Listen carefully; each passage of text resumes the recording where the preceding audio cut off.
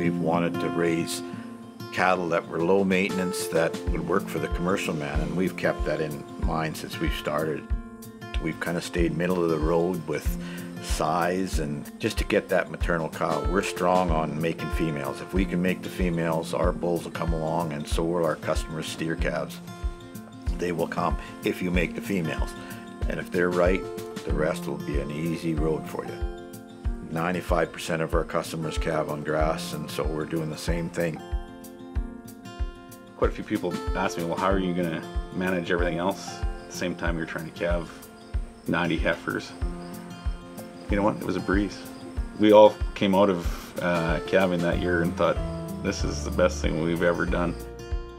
This year, we grazed all the way through, not just the cow herd, but also the first calvers stayed with the cows this winter.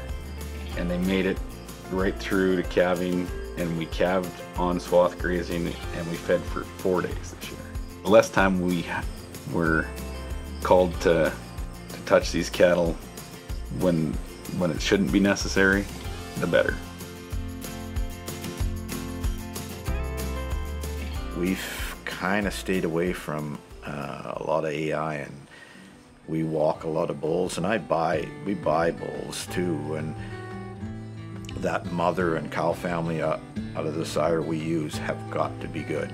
Udders, feet, you know, easy doing, kind of more moderate frame like our cows are, and so we're pretty fussy whether we buy it or we use our own. And our rule was, whether it's our own bull or whether we buy a bull, they go on heifers the first year. We've been pretty noted for our calvinies in our sale, for sale bulls, and so we've really watched that. That's kept us pretty honest on not trying to put too much emphasis straight on performance and not on our calvinies. And now it's so bred into our cows that the last few years we have been tweaking a little more performance, but still keeping our birth weights.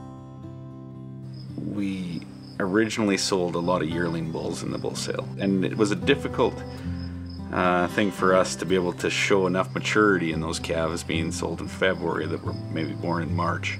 It means that they can't have a bad day.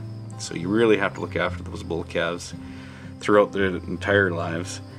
Whereas with the 2-year-old bulls that we're selling, or the long yearlings, they are much easier to manage. We wean them in November. We try to maybe take them with their mothers on some swath grazing if things allow, if the conditions allow.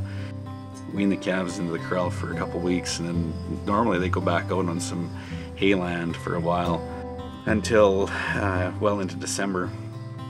From that point forward, they're really on a strictly roughage ration, and we probably could improve our yearling weights by feeding them more higher energy ration.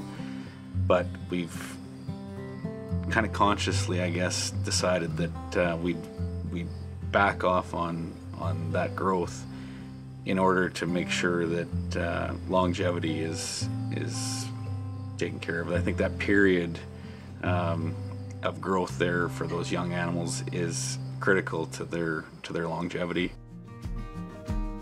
We've got customers who tell us stories about bulls coming in at 8 and 9 years. We've got another customer who actually just sent me a couple of messages here, and he says, well, we're gonna have to get rid of this bull. And I said, oh, is there a problem? He says, no, he's awesome. We've kept every daughter he's given us.